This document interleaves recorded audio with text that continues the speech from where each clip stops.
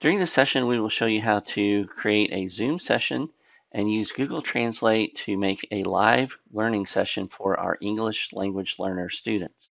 So the first thing that we want to do is share our screen in Zoom. And today I'm going to be talking with my students about Google Classroom, so I have that tab open.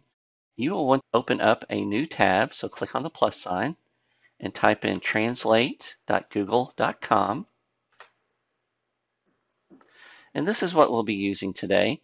The setup for this is it detects the language that you're speaking, and I'm speaking English in this case, and it'll translate over here in this message box here.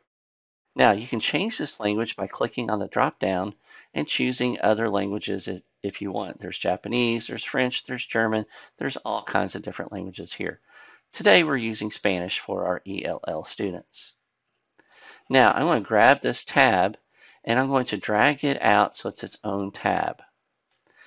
When it does that, I want to go over here to minimize and minimize this tab. Now I'm going to resize it the best that I can, and I'm going to put it over here on the right hand side of my screen. Now this tab, I'm going to do the same thing. I'm going to drag it out. I'm going to minimize it, and I'm going to resize it so it fits my screen a little bit better. Now, I'm going to drag this as far as I can until it goes, yep, there it went. When it goes on top of itself, it doesn't really give you a good layout for you and the students to see the text. So I'm going to make it just so it's big enough so that I have the two boxes that I started with. Now, I'm going to resize this a little bit more. I'm going to show you a little trick here. First thing that you want to do to start the process is to click on the microphone. And now you can see that your speech is showing up here and the translation is showing over here on the right.